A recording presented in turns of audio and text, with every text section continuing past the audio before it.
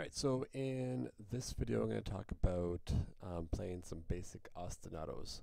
If you don't remember from last video, ostinato is a continuous pattern that we play while reading patterns with our other limbs. So I want you to refer to the sheet that I have on my website called Basic Ostinatos. First I'm going to describe each ostinato for you. The first one is directly from the last video on this topic. It's called walking feet. All right, the next two patterns is the exact same thing, but we're going to add either the right hand playing chord notes or the left hand playing chord notes. Okay. The next four patterns involve 3 out of the 4 limbs that we have playing chord notes.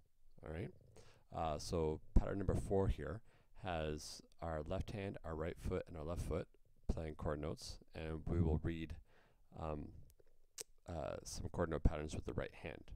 Okay, number 5 has all our limbs playing chord notes except for our left hand.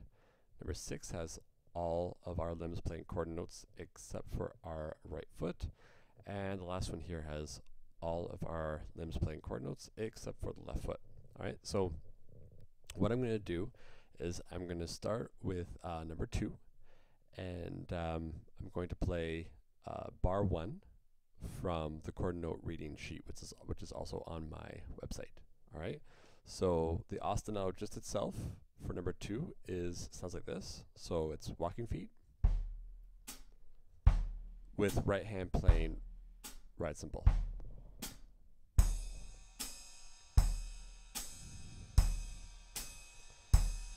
All right. Now I'm going to add bar 1 from chord note reading.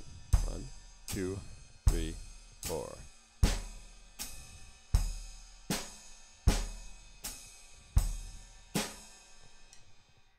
Makes sense? What I'll do now is I'll play the same thing, but I'll read the whole first line from the chord note reading sheet. Here it goes. So the ostinato first. Here we go, line 1. 1, 2, 3, 4.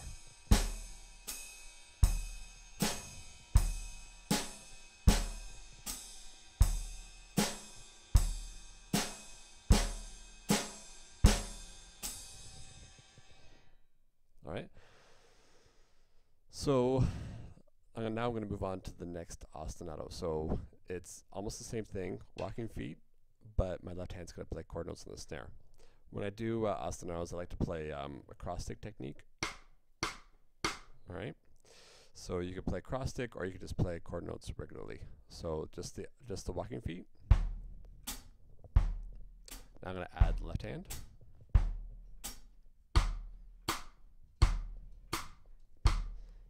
I'm going to read line 1 with my right hand. 2, 3, 4. All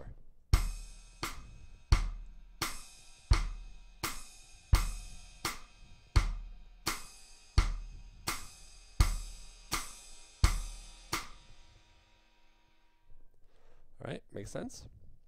All right, the next ostinato, so pattern number 4 from the basic ostinato sheet, is all our limbs except for our right hand playing chord notes. So that's going to sound like this. All right. So now I'm going to play line 1 with my right hand. 1, 2, 3, 4.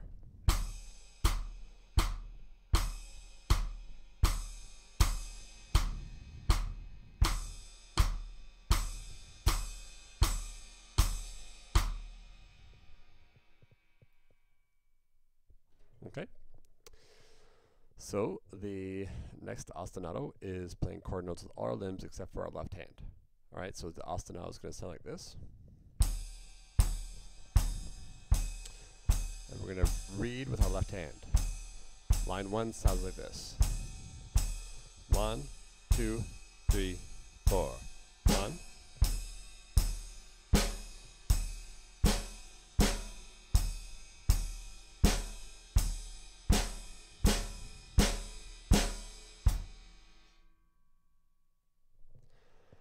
All right, next one, number 6, involves all of our limbs except for our bass drum playing the ostinato. So it's going to sound like this. This is just the ostinato.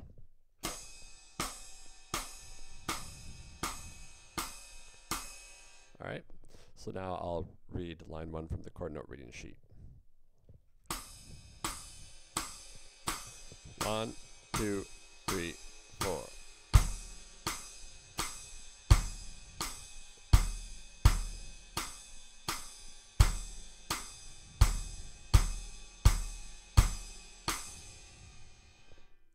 Alright, finally what we're going to do is we're going to play chord notes with our right and left hand and bass drum, and we're going to read with our left foot. So just the ostinato is going to sound like this.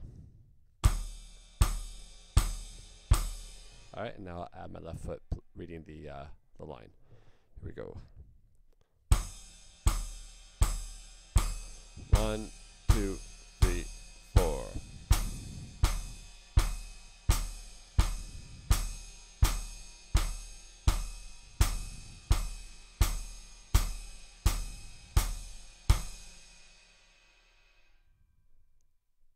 Okay. Alright, so when you're practicing these, what I want you to do is play along with either some music or a metronome. Okay. I also want you to make sure that you go through each line on the sheet, reading with the limb that happens to be reading at that time. Okay.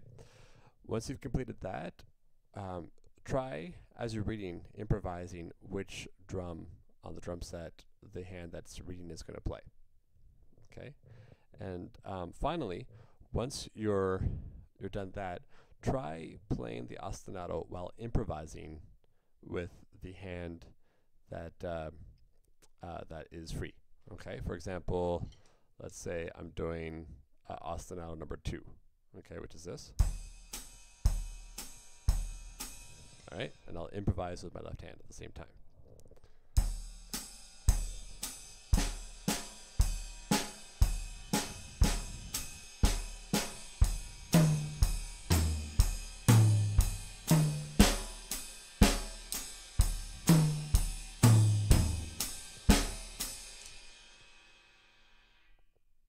All right. I should mention that when I mean improvising, I mean still within the rhythm, the defined rhythms that we've done so far. So far we're only doing chord notes. Later on we're going to add more complicated rhythms like 8th notes and triplets and 16th notes and so forth. Okay. If you have any questions, feel free to contact me, and I'd be happy to answer them. Okay.